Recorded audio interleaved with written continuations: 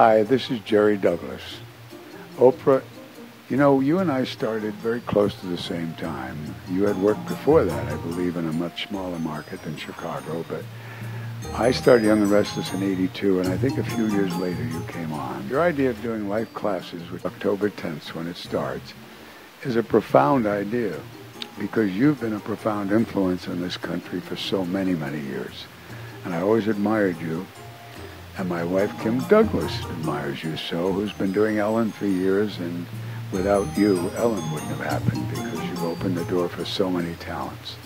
So I wish you the best, and God bless you. May you have many, many years of success with it.